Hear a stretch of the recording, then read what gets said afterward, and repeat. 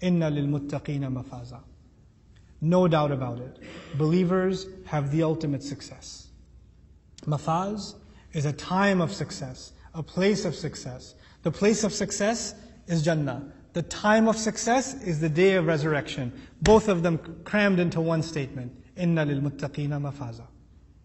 They're both together. See the word mafaz, because it's a dharf, it captures both the place and the time. Previously, for the criminals, Allah mentioned Judgment Day separately. Allah mentioned hell separately. For the believers, He combined them into one. And that's also to describe how smooth the transition will be from Judgment Day into Jannah for the believers. May Allah make us from them.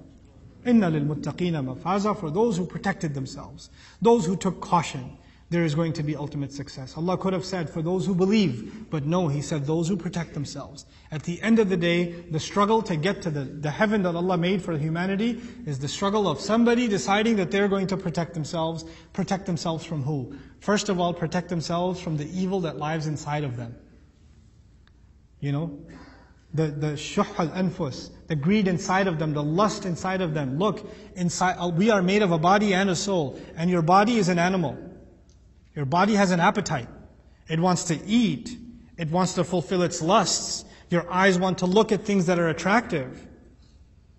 Your body calls for things. And your soul is telling you, stop, protect yourself. You're not like an animal. Stop. You can't just eat whatever you want. You can't just do whatever you want. You have to hold yourself back.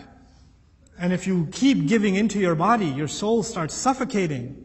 And you no longer have the ability to protect yourself. It's like those of you that work out understand. When you don't work out a muscle, it gets weaker. When you go back after a month of taking a break, you can't bench the same weight anymore, man. You got to keep going back and strengthening that muscle. There's an ability inside you to stop you from evil. When you stop exercising that muscle, it gets weaker and weaker and weaker, and you're no longer able to protect yourself. Then you're just an animal. In the Qur'an's language, you're dead. Because your heart is dead. You know, لِيُنذِرَ مَنْ كَانَ حَيًّا. This Qur'an only warns those that are still alive. If you're not alive anymore, then these words don't mean anything.